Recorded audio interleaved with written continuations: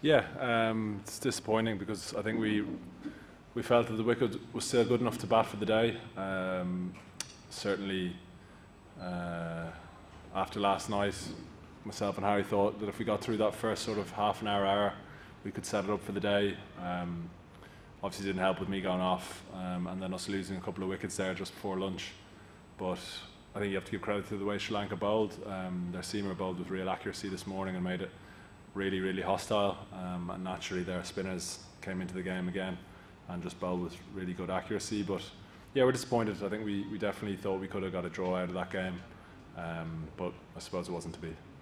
What about yourself? Are you feeling okay now, or? Yeah, no, it hit the glove before it hit the helmet, which probably took a bit of the blow off. But Mark wanted to get me off. I obviously got hit at the start of the year, so Mark just wanted to get me off and make sure that I was okay and I was fine. So yeah, no, I'm good, thank you. Feeling it for Harry, I suppose, falling 15 months short of that, at least the first time. Yeah, he played really well. He played the situation brilliantly. I think, like I said, to kind of see off that barrage that he did this morning is a credit to him. And he'll take a lot from this trip as a Test match cricketer. He's had a really good trip. A lot of our batters have done pretty well over here. It's been tough for the bowlers, there's no doubt about that. The wickets have been not too conducive to particularly our seamers. But like I've said before, this is all a learning curve for a lot of our group. And going forward, our next test is in Lords, which is slightly different to what we've had the last 3 weeks. But since we've come here with 3 Test matches, more experienced than we were beforehand. Very inexperienced bowler. Attack like 3 over in this bowler not even here. Yeah, it is, and it's it's something we have to try really hard to build a depth of fast bowlers.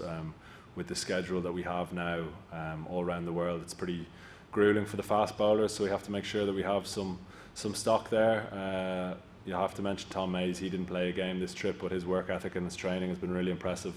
And from what I've seen, I think he could be in the system for a while. I think he's got some very good attributes, and they're the kind of players we need to find and hopefully get into the system. Just summing up the last 3.5 weeks then, 3 successive Test matches.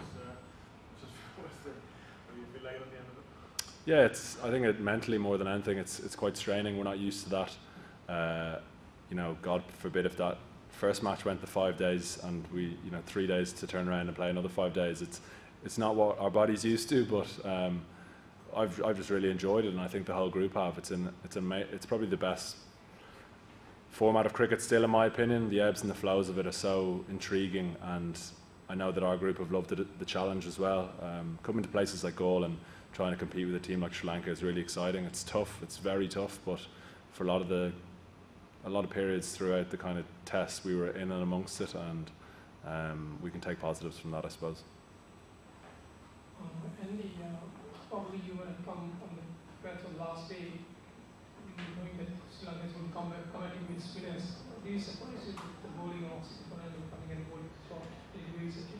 Yeah, we kind of seen it over the last couple of matches that he's capable of doing that. I think this morning was probably the best spell that he's bowled at us. It was really tough, but I suppose at Test match level you expect the fast bowlers, no matter where you are in the world, to be really accurate, and he was very accurate this morning with his bouncers and made life tough. He bowled, I think, a 7-over spell, which was really impressive.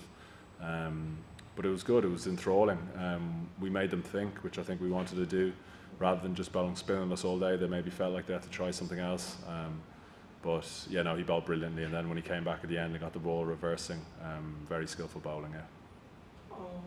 You would say that you'd be sort of more or less proud that this was the first match you were playing 4 to 5 days?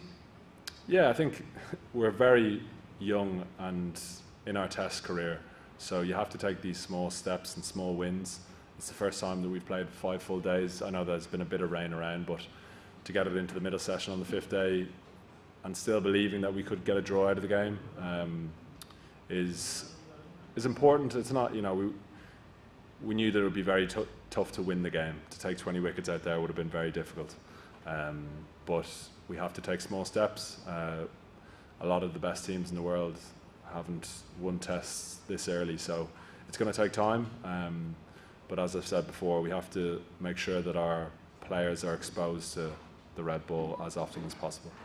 Actually, your players showed in the test series was that batters are quite capable of taking on opposition, but It's more just how the wickets just aren't conducive. We're brought up in Ireland, and where the wickets usually favour seam bowling.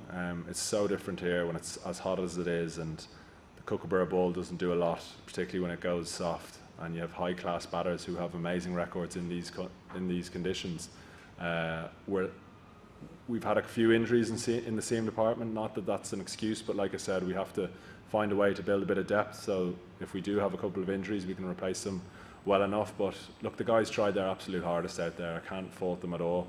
I know the scorecard was whatever 700 for 3, but whenever I gave someone the ball, they had no hesitation and they kept running in. And you know, Graham Hume got his first Test wicket. That's a huge moment for him. It was, you know, probably not how he wanted to get it, but it's in the book, and these are small steps to us being a better Test team. And I hope if we come back here, and whenever we come back here again, whoever's playing we'll have